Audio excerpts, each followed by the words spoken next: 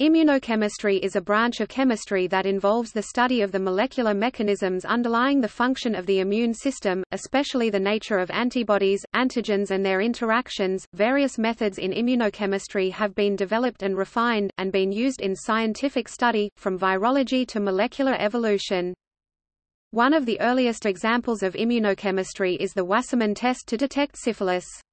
Svante Arrhenius was also one of the pioneers in the field. He published Immunochemistry in 1907, which described the application of the methods of physical chemistry to the study of the theory of toxins and antitoxins.